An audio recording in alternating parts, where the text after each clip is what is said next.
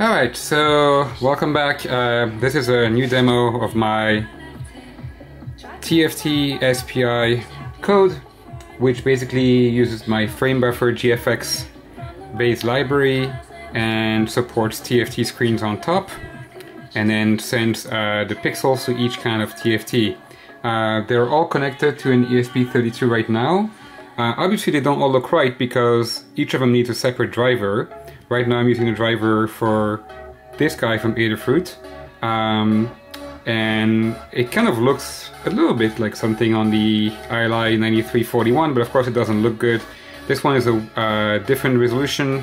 It's only 128/128 as opposed to 128/160, which is why it's kind of looping.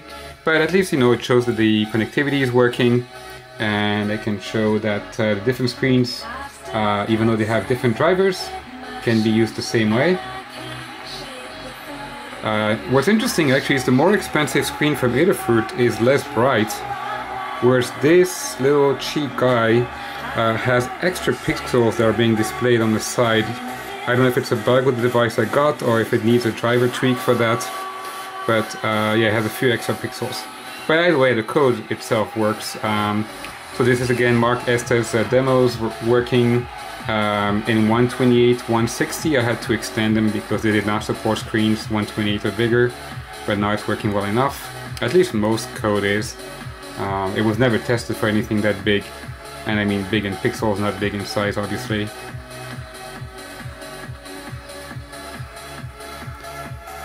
Yeah, the brightness is off by quite a bit on the other screen. It's barely visible.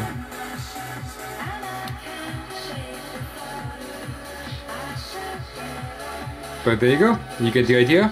I'll do another quick demo on the 128/128, and this one turns out that 320/240 in 3 byte per pixel is actually 230 kilobytes of RAM, which doesn't really fit on anything but a TNT 3.6, and once you add some code to run on it, it just runs out of RAM. So I actually don't have anything to run this with my frame buffer code, because you're supposed to store everything on the screen, and of course frame buffer GFX is actually designed to store the frame buffer in memory, because you modify the frame buffer directly. You could read a pixel, rewrite it and stuff like that. So that probably is slightly too many pixels for that use. There you go, I hope you get to enjoy it.